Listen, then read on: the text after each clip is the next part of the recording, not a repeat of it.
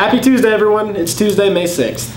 Just 7 more days for seniors and 13 days for everyone else. We will have a send-off today at 12:40 p.m. for the girls golfers who qualify for state. Congratulations to Lexi Osborne, Kaylee Hayes, and Allie Short, who qualified and leave today for the state tournament. Good luck, girls. Our baseball team starts the regional tournament this Thursday at Blanchard. We play Blanchard starting at 11 a.m. Best of luck to our baseball team. Congrats to the 9 girls and 5 boys who qualified for the state track meet this upcoming weekend. The regional track meet was held at Cache this last weekend. Best of luck to all the tracksters who will be competing this upcoming weekend.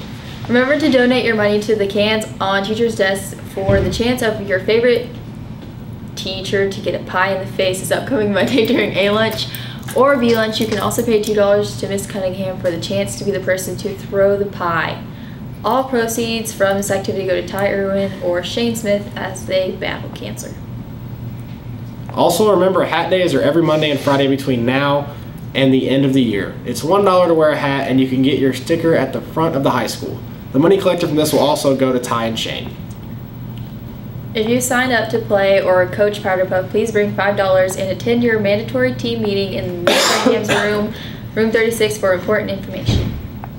The meeting dates and times are 9th grade Thursday during A-Lunch, 11th grade Thursday during B-Lunch, 10th grade Monday during A-Lunch, and 12th grade Monday during B-Lunch. Tickets for anyone who wants to watch Powder Puff will be $3, and don't forget all money raised goes toward our spring charitable fundraising projects. Make sure your friends and family plan to go. Powder Puff is Thursday, May 15th. Today for lunch we're having chicken fajitas. Tomorrow's Hump Day challenge will be firecrackers.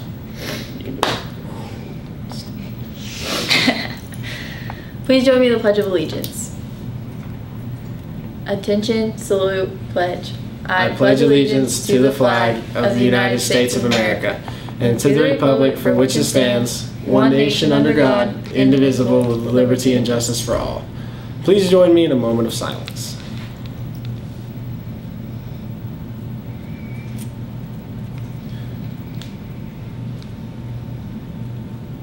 To all our wonderful teachers out there, happy Teacher Appreciation Week. We truly appreciate all your hard work and dedication to our education. Have a great week. All you students out there, find a way to let your favorite teacher or teachers know what they mean to you. See you all tomorrow.